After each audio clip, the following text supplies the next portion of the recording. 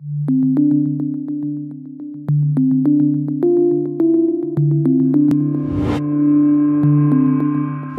2016 Western Canada Oil and Gas Conference kicks off Monday in Calgary.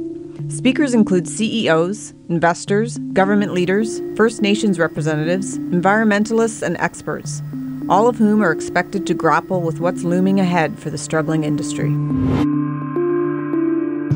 A slew of companies report their earnings this week, including Scotiabank and Maple Leaf Foods on Tuesday, Torstar on Wednesday, and SNC-Lavalin on Thursday. Prime Minister Justin Trudeau and provincial and territorial premiers are meeting with First Nations, Inuit, and Métis leaders in Vancouver on Wednesday. They'll talk about the so-called clean growth economy and how Canada can become a major global player. From the Canadian Press, I'm business editor Leanne Goodman.